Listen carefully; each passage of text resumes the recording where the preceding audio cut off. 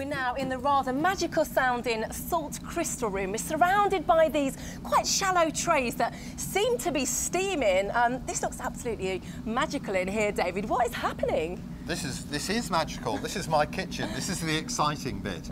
And what we're going to do, and what you're seeing, is we're taking the concentrated seawater, the very strong brine, and we're putting it in these trays with a special little hose like this. So this is straight from the sea, because we are really close to the sea. It's been filtered and concentrated, and if you think of clouds can only hold so much moisture and then it's got to start raining, we've done the same thing with seawater. We've got it as much salt as we can in a liquid, and then we put it in these shallow trays and we mix it thoroughly. And I'm going to do our secret galaxy swirl. If I pick up the thing we swirl with. So what's the secret galaxy swirl then, David? Well, we want to make sure that this brine is really well mixed. So there's a shape we follow around like this. So what would happen if you just mixed it round and round in a circle like you would say if you were making a big soup or something, just in a pot? Well, for us, you might get the salt forming at the edges, but not all over.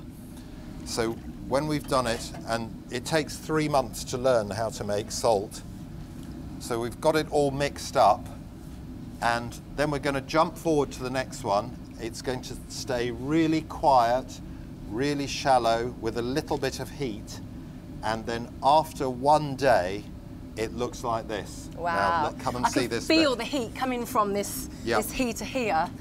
So a secret swirl, some heat, and then this is what we have. And this is what it looks like after a day. And if I just put the salt has changed from being in a liquid to being a solid. Wow. And you can see that that is a flaky crystal.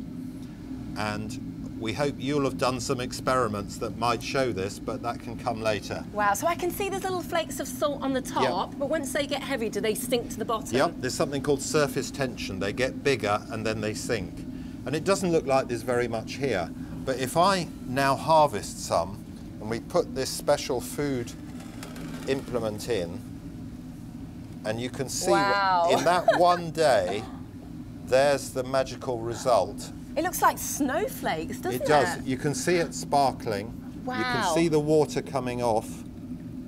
Let me just grab that one. Looks huge. Oh, look at that.